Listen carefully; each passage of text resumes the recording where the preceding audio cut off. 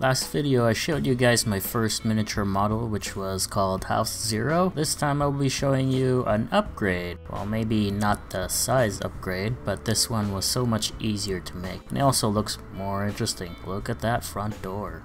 This is my first model I called House Zero. And then this one is called House 1. While I was making House 0, I thought it was really huge in terms of floor space for a house. I thought about making another one that is smaller and cozier. The benefit to having it smaller is that there's a lot less empty space, like the side of House 0 here, or what you'd call negative space, where there's nothing going on. No, both of these are in the same scale. It's H0 or HO. It is the most popular miniature scale in railroad miniatures, 1/87th scale. I picked this scale because I needed some kind of standard to make all my future models consistent. It is also because it's practical. If I share this model to the public, at least it can be used on train dioramas made by other people, or it just fits in with the industry standard.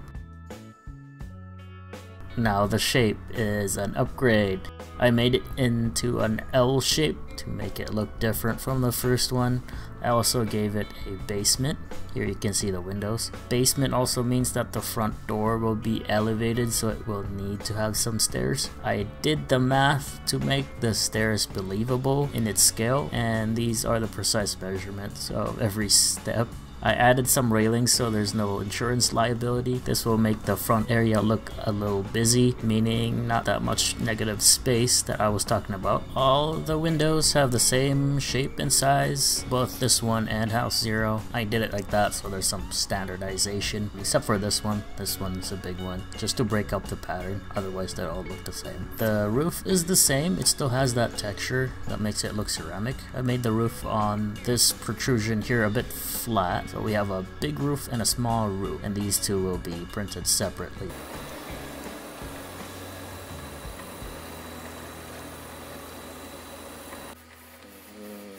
Yes, it's going. It's going. It's going. And you guys might have noticed that I don't have that cool looking hexagons on the foundation anymore. That's because I thought it was impractical. The hexagons are really meant for structural integrity of the corners to help it stay rigid, and having these hexagons on the foundation is a little excessive, and I'm not going to be throwing this at a wall because a dormer won't fit.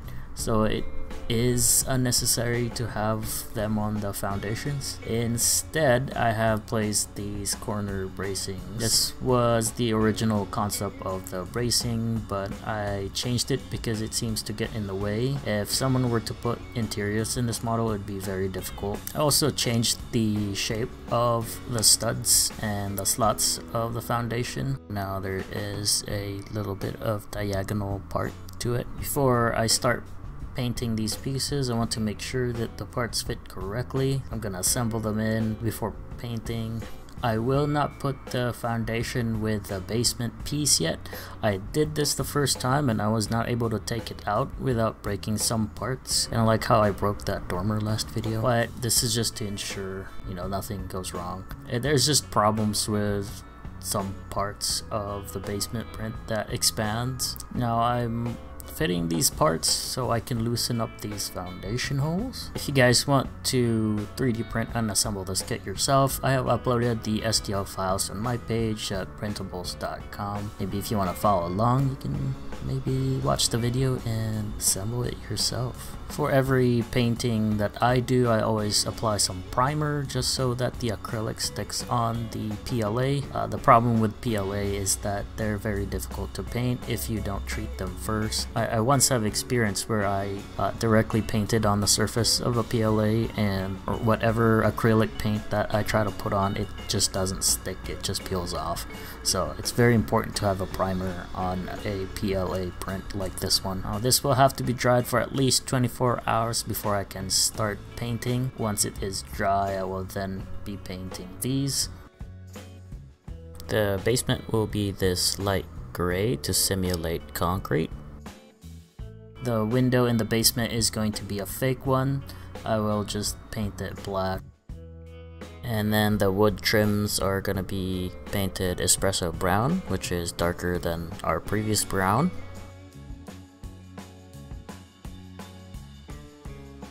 I'm going to be using this masking fluid so I don't accidentally paint this color.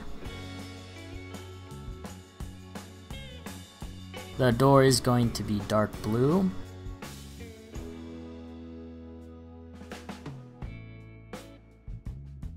The railings and the awning are going to be the same espresso brown. And of course, orange for the roof.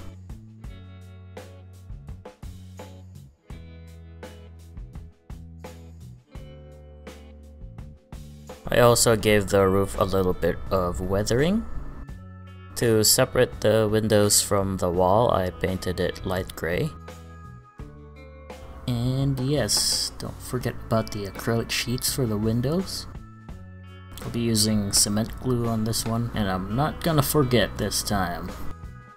And now finally, I'm going to carefully assemble them and glue them together.